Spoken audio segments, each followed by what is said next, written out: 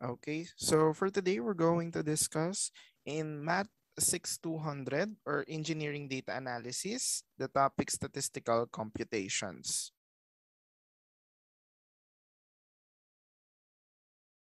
So here in Statistical Computation, we're going to tackle different kinds of visualization of our statistical data.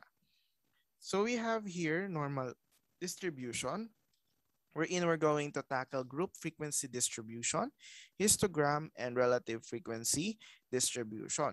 So first, let's discuss group frequency distribution. So when we say group frequency distribution, it is stated here that the data or the large data sets are being displayed. So ibig sabihin po, meron tayong large data set wherein the description is that it shows how often a set of specific responses, such as this data set, is organized into equal sizes subsets. And then upon concurring possible responses for that, um, we measure how many times or how often that possible responses occur in that sample. So bago natin maintindihan kasing group frequency distribution, we need to understand first what is frequency. So pag sinabi kasi nating frequency or the word itself, no, how frequent. Okay, so how frequent, gaano kadalas. So when we say frequency, it is how often something or any variable occurs or kung gaano kadalas nag-o-occur or gaano kadalas nangyayari ang isang bagay. So yun yung tinatawag nating frequency.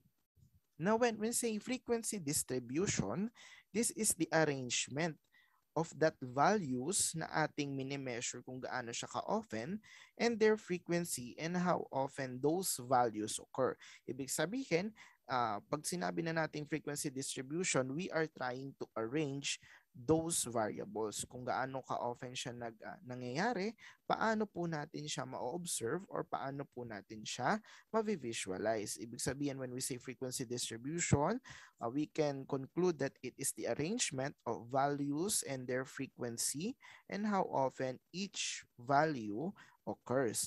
Now, in order for us to understand this frequency distribution, let me give you an example. Okay, so let me just open a whiteboard. Okay, so ang example natin here is the following are the number of transistors sold by a local electronic shop over the last 10 days. Ibig sabihin daw, sa 10 araw, ito daw yung number of transistors na naibenta. So you have here 22 transistors for day 1, 20 for day 2, for day 3, 18, day 4, 23, day 5, 20, day 6, 25, day 7, 22, day 8, 20, day 9, 18, and day 10, 20. Now, we are measuring here how frequent those numbers occur. Ibig sabihin sa 10 araw na yon, gaano po kadalas yung pagbenta natin nung specific number na yon. So we can conclude for that we can arrange the values from least to most. Okay, so let's try. So let me draw here a table. Okay. So pwede natin sabihin here,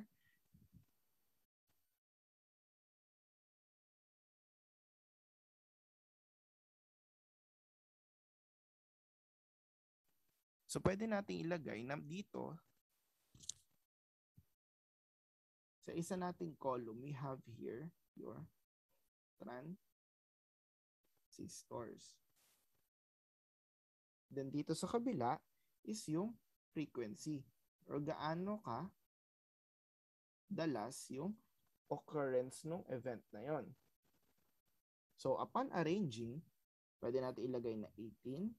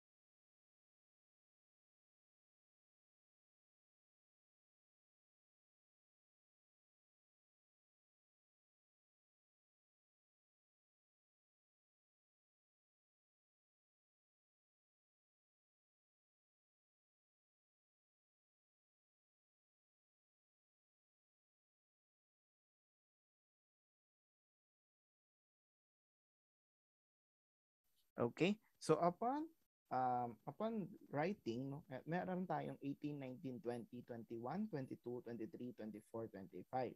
Now, bibilangin natin kung ilan yung mga values ng transistor. So kung mapapansin nyo, ilan yung 18 natin? We have 2. So lalagay natin, yung frequency niya is 2. Then yung 19 natin, ilan? So mapansin nyo, wala. So lalagay natin 0. Then yung 20 natin, meron tayong 4.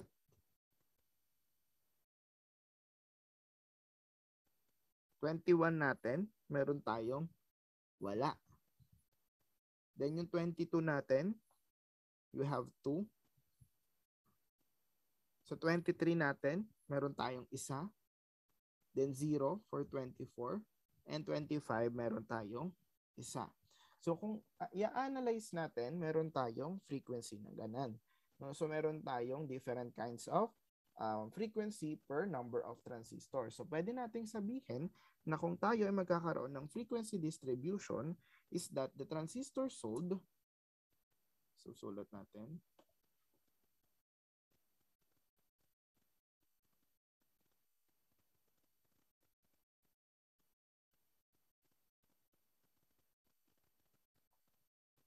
from 15 to 19, then meron tayong 20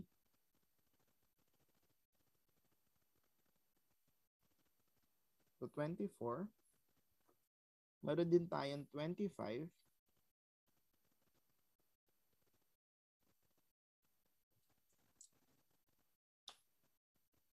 to 29. So, ilan yung equivalent nila? So, yung 15 to 19 natin, ilan po yung sakop niya? 15 to 19 hanggang dito. Yung 20 to 24, 20 to 24, and 25 to 29. So, isusulat lang natin sila. So, 2 plus 0, that's 2. Then, 20 to 24, you have 4, you have 0, 2, and 1. So, add natin yon. So, we have 7. And 25 to 29, you have 1. Therefore, pwede natin sabihin that this is the frequency distribution of our problem. Okay? So, yun po yung ating analyzation when it comes to frequency distribution.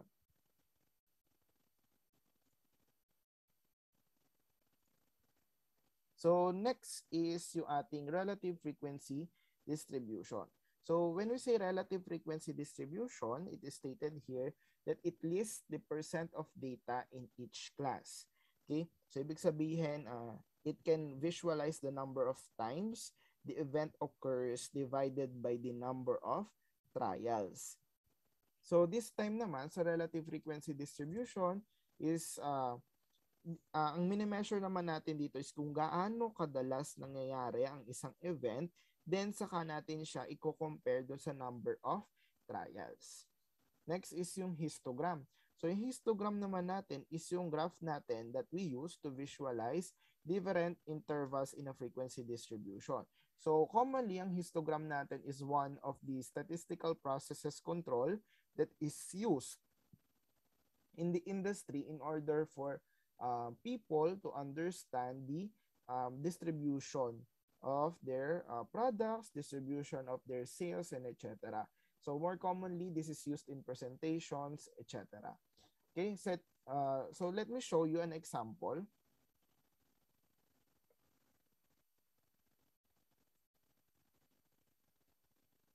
Okay, so here we have a problem here. So paano tayo kukuha ng group frequency distribution?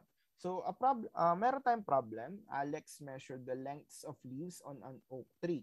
Then to the nearest centimeter. So ito yung ating data. Meron tayong varying data, 9, 16, 13, and so on and so forth.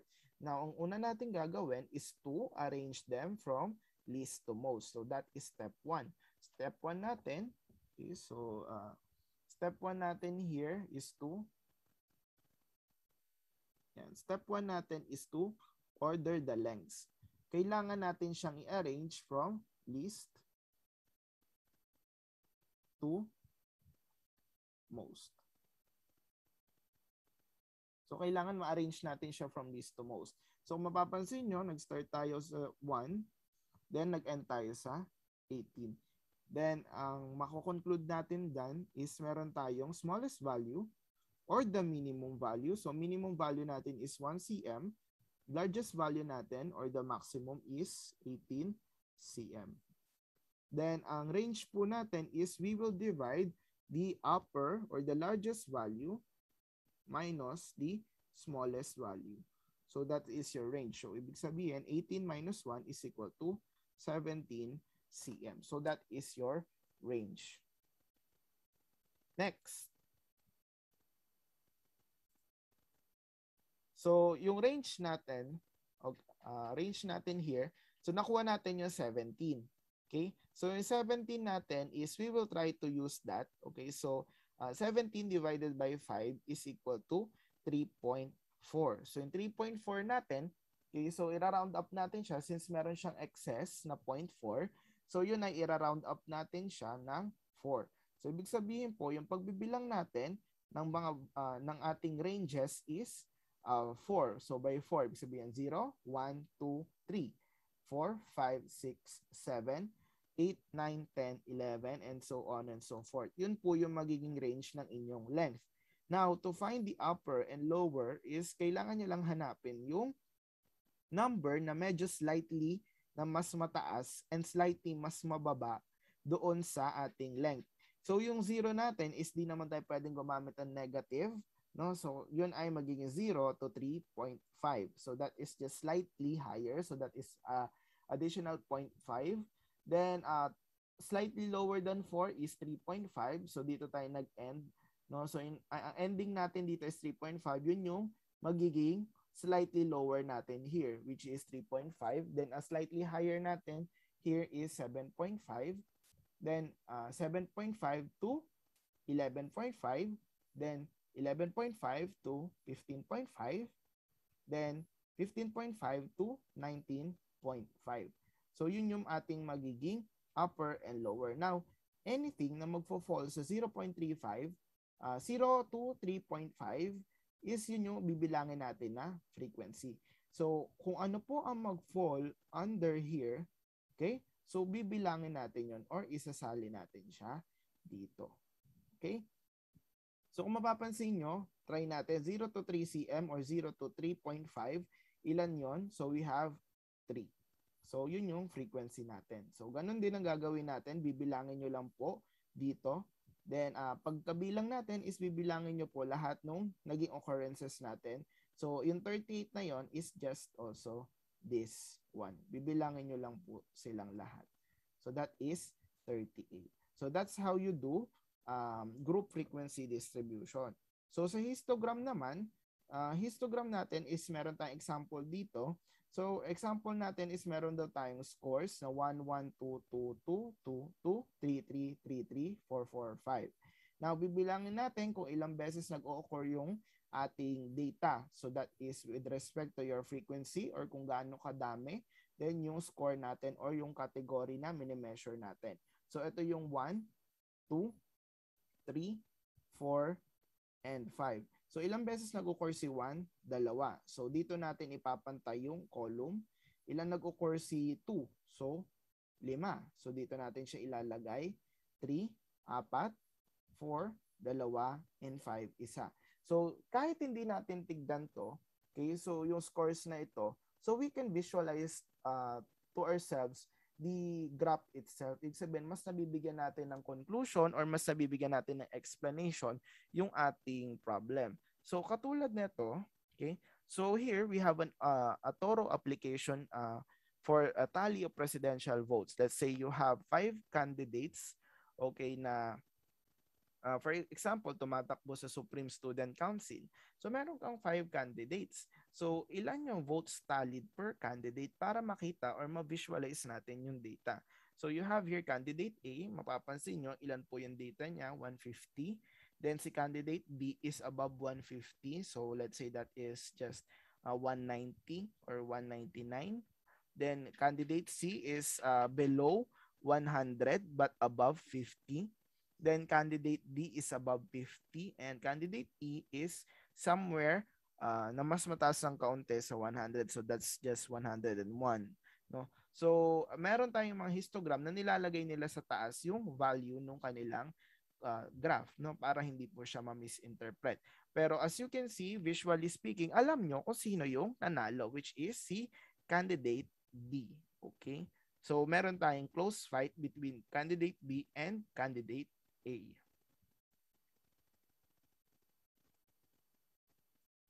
So as you can see there, we have different kinds of application of distribution or frequency distribution.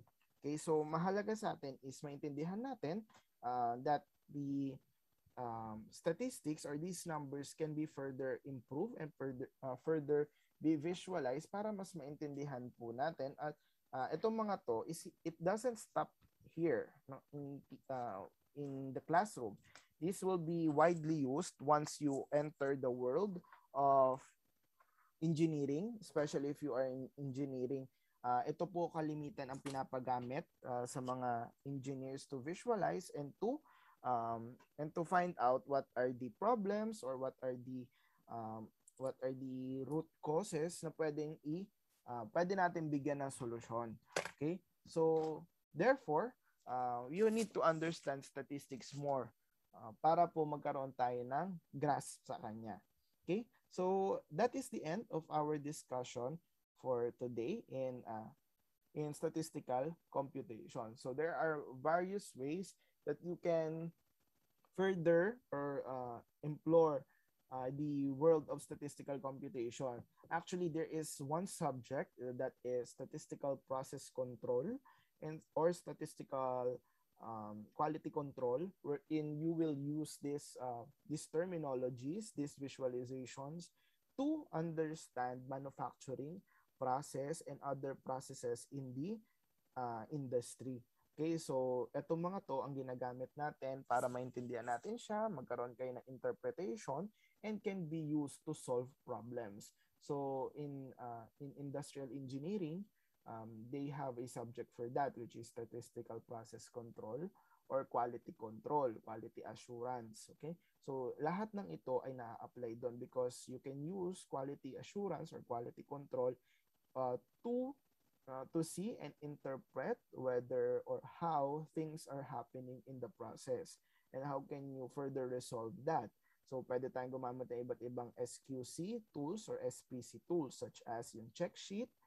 Pwede tayong gumamit ng control chart and analysis of variance. So, napakadami natin pwedeng gamitin para po maintindihan. So, it seems that it may be hard, pwedeng mahirapan kayo, pero if it's applied in the real life, so you would see there that it is not that complicated and it actually helps people and engineers and statistician to further analyze data.